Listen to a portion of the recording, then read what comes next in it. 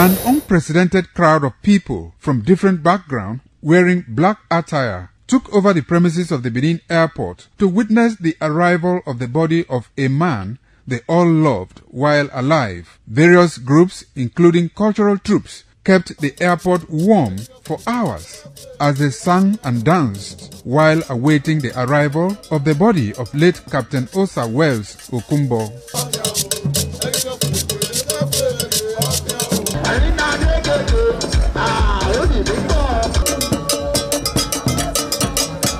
The private aircraft conveying the body of the renowned business mogul and philanthropist, which arrived from Abuja, finally touched down at about 12 noon. Thereafter, a long convoy accompanied the body from the airport to his residence amidst a crowd of onlookers.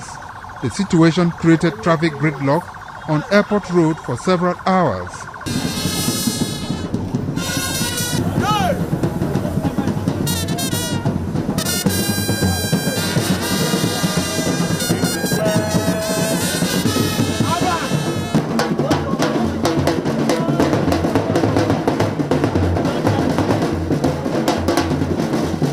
At the residence of the deceased, the crowd wore mournful look as the body was driven in. Some friends of the deceased said the vacuum the philanthropist left behind will be difficult to fill.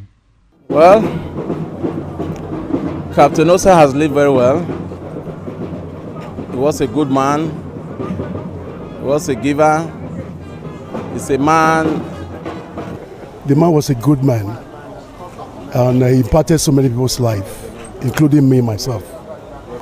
Captain was the big brother. When you say D, that means it's second to none, one and only. Also, is for me, he's a friend and a brother, someone who did good to me even before I ever met him in my life. In a scale of 1 to 10 of the best men, I rate Capi 1. It's not because he's passed, but that was why he was. He was a father to all, to so many, a good in-law to so many. My father is one of those. In short, I'm short of words. He has affected life all over the whole world. And we all will mourn him for a very long time. I knew him when he was a pilot. He flew aero contractors, intercontinental Okada. I remember with nostalgia when I used to sit behind him in the cockpit, and it was a delight to hear him communicate with the towers. The funeral ceremonies of Captain Hosa Wells Okunbo continues. Pius Nsogo reporting.